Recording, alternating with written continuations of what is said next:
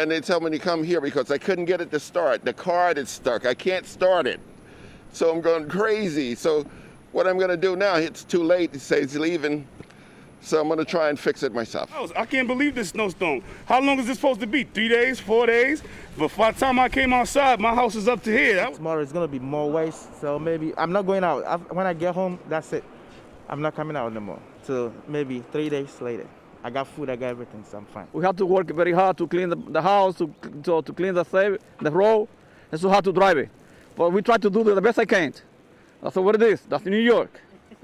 So this is the sort right here. I had to come get. It's a 20-pound bag, and I hope this works. Because if it don't work, I think I'll be crying, I'll be suffering.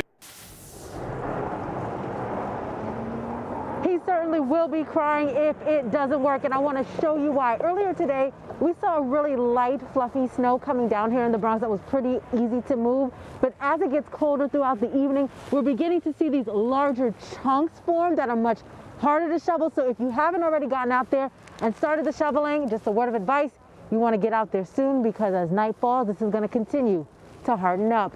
Reporting live from the Soundview section of the Bronx, Ayana Harry, Pix 11 News.